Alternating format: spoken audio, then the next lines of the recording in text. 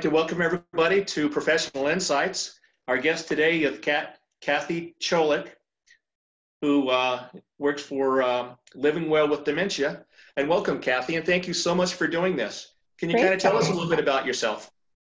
Yes, so my background is in physical therapy. I've been a PT for 30 years this year, and my background has entirely been in working with older adults. I really fell in love with that population.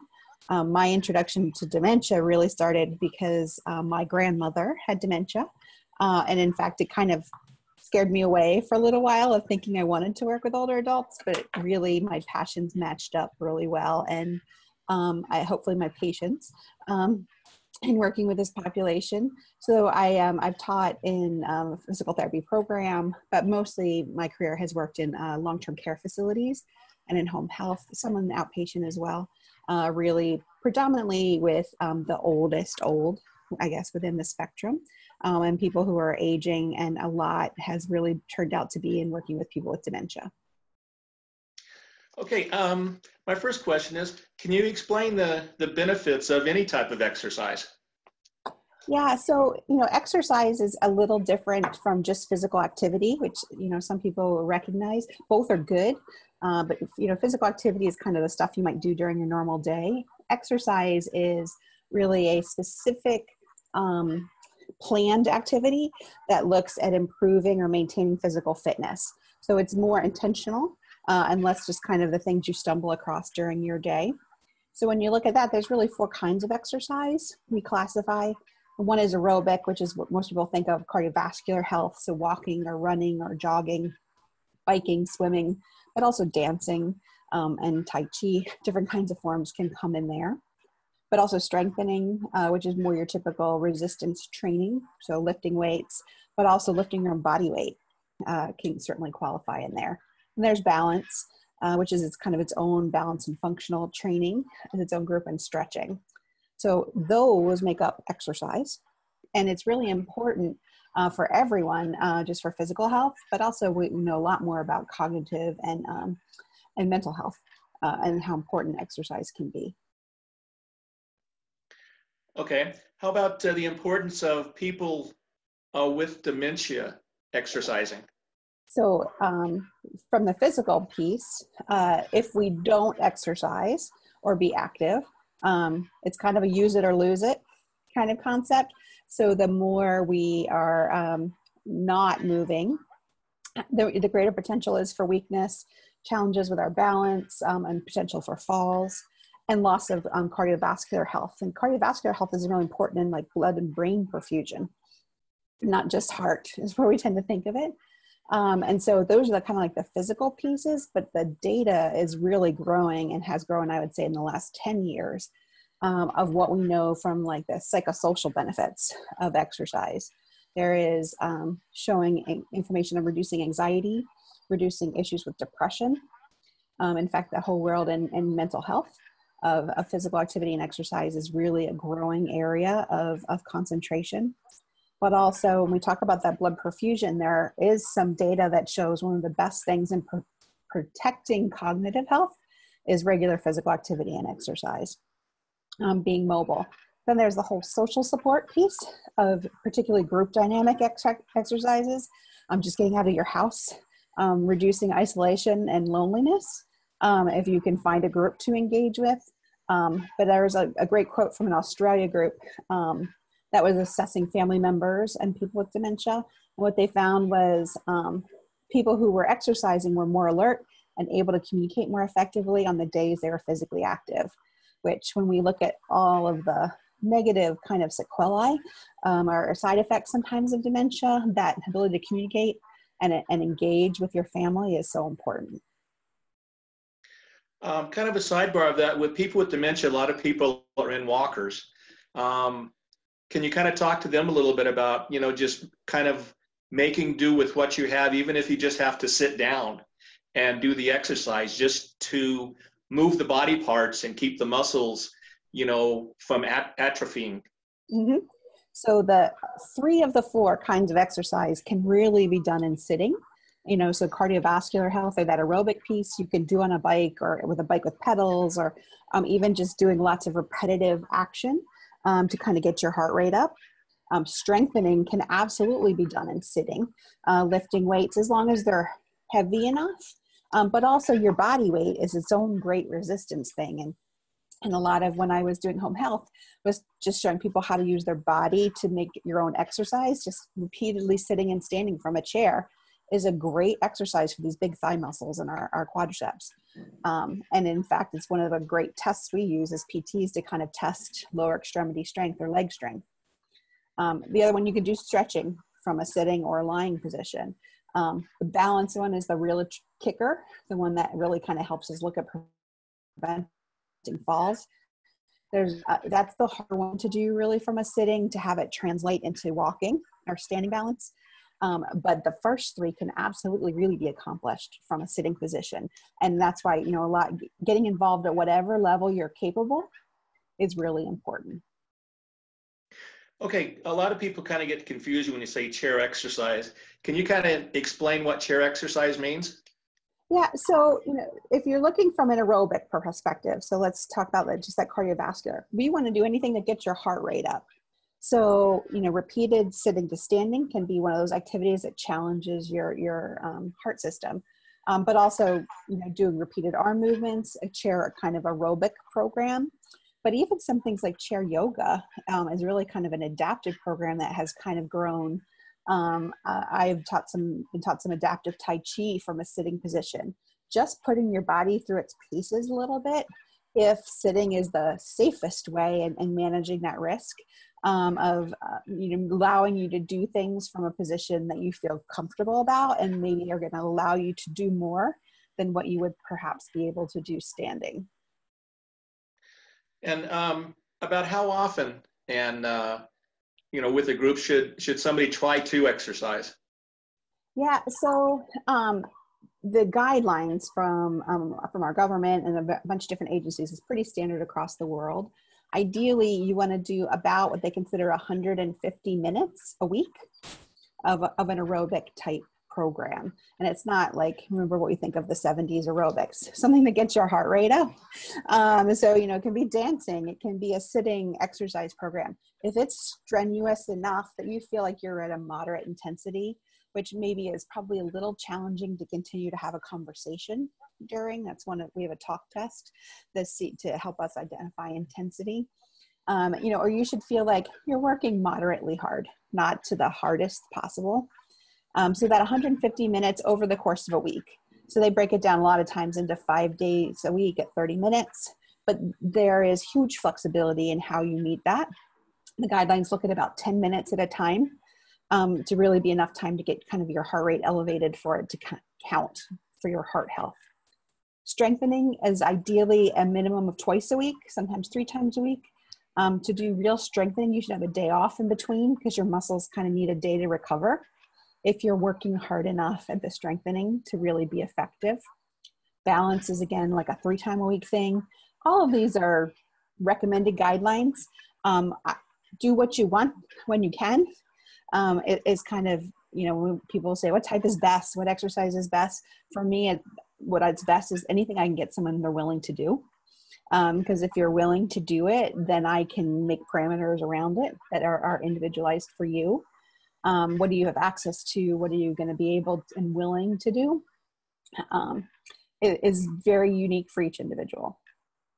Can you kind of explain the psychological aspects of exercise? You know, the interaction and being around other people and be able to, you know, laugh and joke and kind of you know, be yourself and be out amongst people. Absolutely. I think when you look at where there's being some research done these days, isolation and loneliness are a huge negative psychological impact. And so being able to get out into a group, there's also an accountability piece.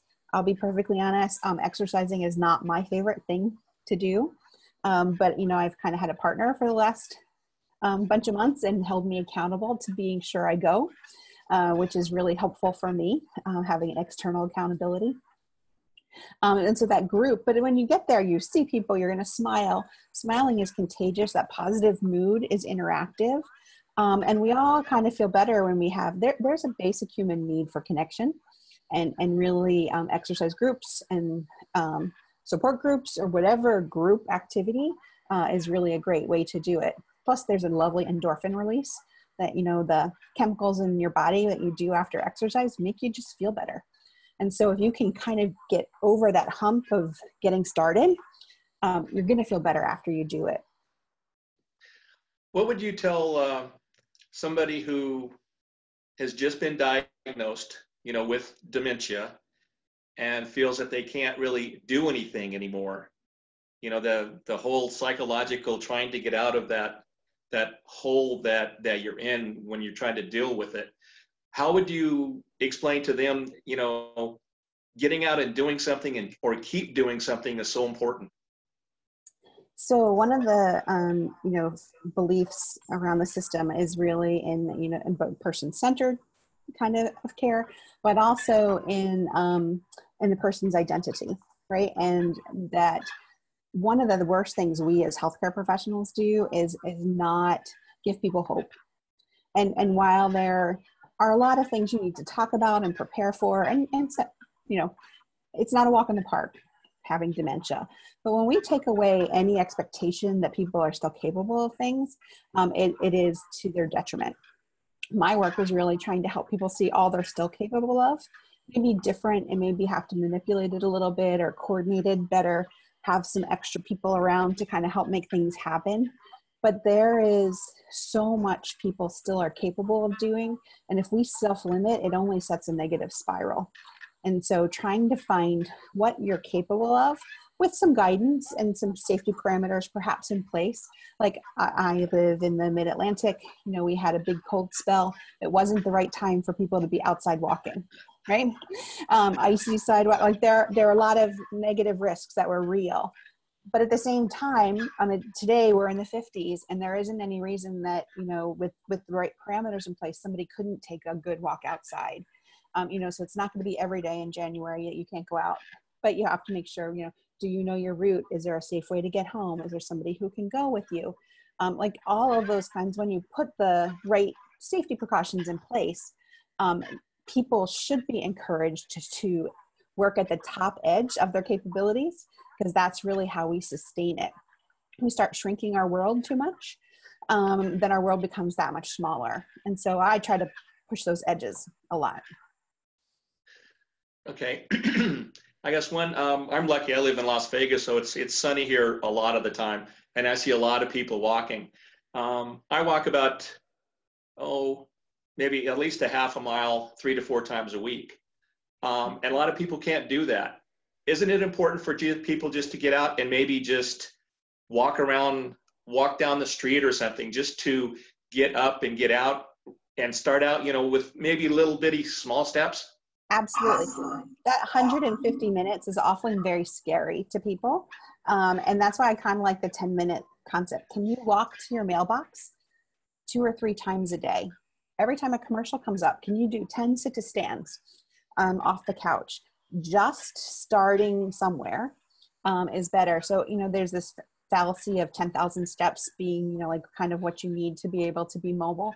And it's a fallacy. It's really based on a marketing campaign. It really doesn't have a huge amount of data to support it. But it scares people. So, you know, I really try to look at incremental changes. Can you do 10% more next week than you did this week?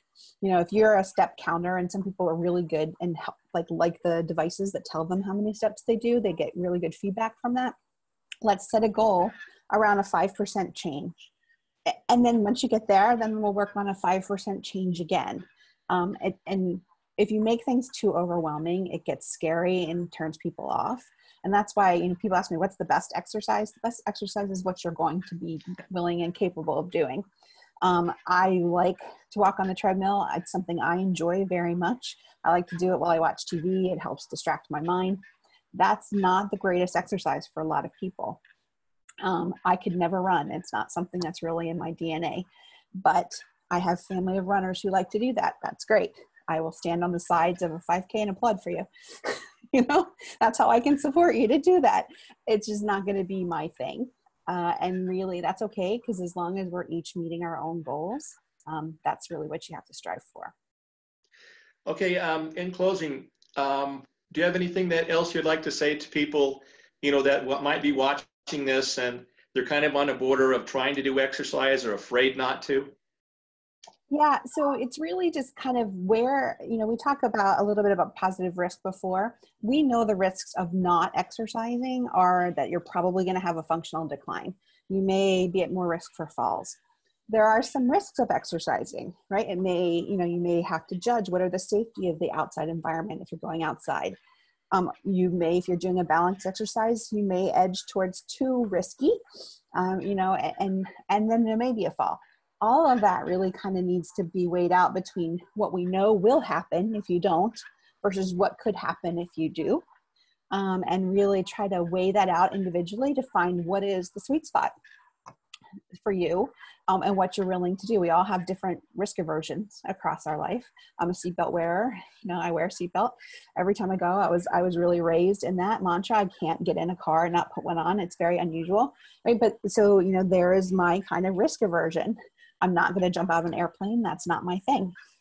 But I probably edge a little faster driving perhaps than some other people, and so really weighing out where anyone's personal risk comfort is an individual thing.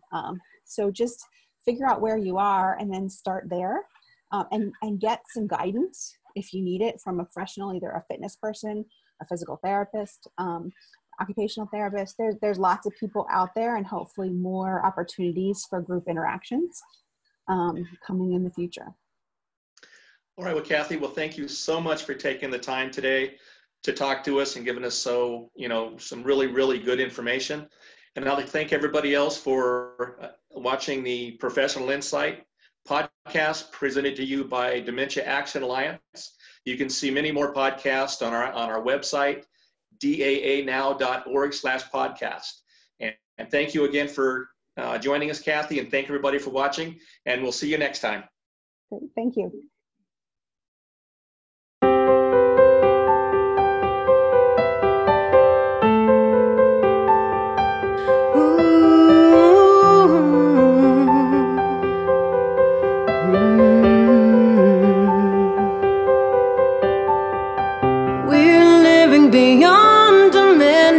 Connecting our lives to help us survive, so we live our time to the fullest we can.